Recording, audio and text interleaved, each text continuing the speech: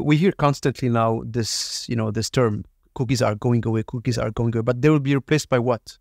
Exactly. So before getting into that, I want to say cookies are going away. That's a decision of browsers. Okay. Okay. And in also in technology, because when we move to the mobile world, to the smartphones, people change the way they browsed, and they don't browse that much on the web browsers anymore, but on the smartphones, they do it more on apps. And on apps, didn't have cookies. So we already had to adapt in some way there. Okay. All right. But still, most of the activity was still happening on the web browsers, and that's where the cookie sentiment and the cookie story comes from. So cookies are a good thing in general, I would say.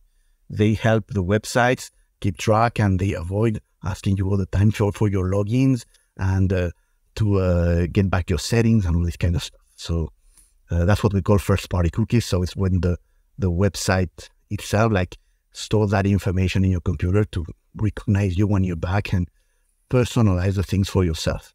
That's, let's say, the good use. I don't think nobody is scared or complains about it. People were complaining about third-party cookies, which is on those same websites, it was a third party that was putting those cookies in your computer to track you also when you were going to another website and really following you through the whole path. Okay. Is it good or bad? Personally, I think the concept is rather good. It helps monitoring and adjusting things for the user, but if it's not used properly, yes, you can track people and it can be a bit scary.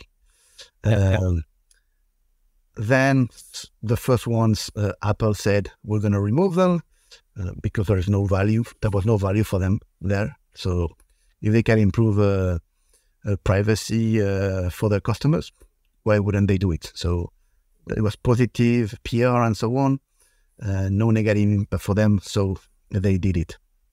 Then came Firefox, Microsoft. The last one that was still around was Google. They had the largest web browser share. I don't remember exactly how much, but I think it's around 60%. Okay. So though they had a more complicated call to do that, that's why they're the last one, and it's been taking so long.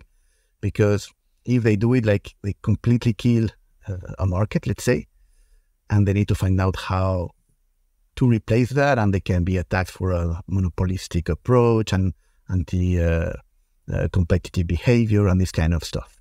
In the end, they decided that it was the right thing to do. I still wonder if it's the only reasoning for them there, because by doing that, they also push more of the revenue, more of the advertisers to those walled gardens that they own.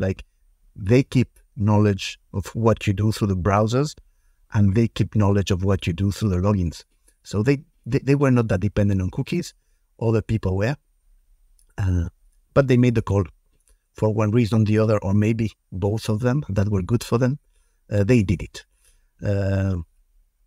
At least they have been kind of open in the way that they wanted to approach it, giving solutions for new technologies to appear and giving time to test them. And is privacy any concern in all that? Is privacy any factor that those companies have considered to pull out from cookies, or it's mainly just because people are moving to apps rather than browsers? No. People are using apps more, but browsers are still very heavily used. Okay. So it's the privacy component. Okay. That is the official reason. There could be others, but we will not discuss that. But yes, for that privacy component, we need to find new ways of doing things. Okay. And what Google is proposing, so there have been a lot of back and forth and so on, and they still need to test it next year. And ideally, if the competition authorities allow it, it will go live second half of next year. No, next year. This year already. So 2020, second half of 2024. Yes. Okay. But yes, so basically what they want trying to prevent is that you really track an individual. Okay. Yes. So they want to group them. They want to say, oh, look at, we have millions and millions of people browsing on a given website. You may have on a given day 1,000 people, and the ideas are, let's categorize these people. Let's say the person that has come here, I know through their browsing history, and this happens only on the browser, so it's not exported anywhere else, that the browser has categorized these people like a fashion lover. Okay. So you have information about already a category, let's say. Okay. Or you'll have an information about what kind of websites have been visited previously. News, is it sports? And with that, you can try to infer and give them a more precise advertising than just randomly, like we do on TV. Like, oh, TV is not random either, but when you say I'm advertising on a football game, you know that not everyone there is going to be interested in men's shaving machines, but it's mostly hands, so I'm doing it there. So you want to be more precise. We're going to lose precision for sure. Yes. How much? That's the key question.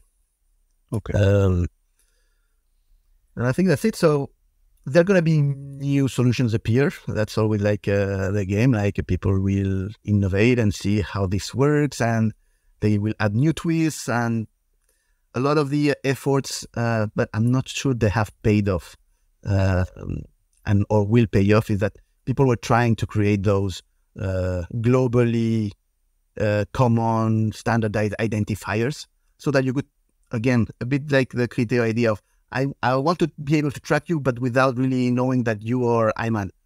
I see. I want to know things, but so setting up these standards, like the Trade Desk was advocating for one. There are other companies like LiveRamp, like they have their own IDs, and they probably plan to sell them in the end. So those will happen.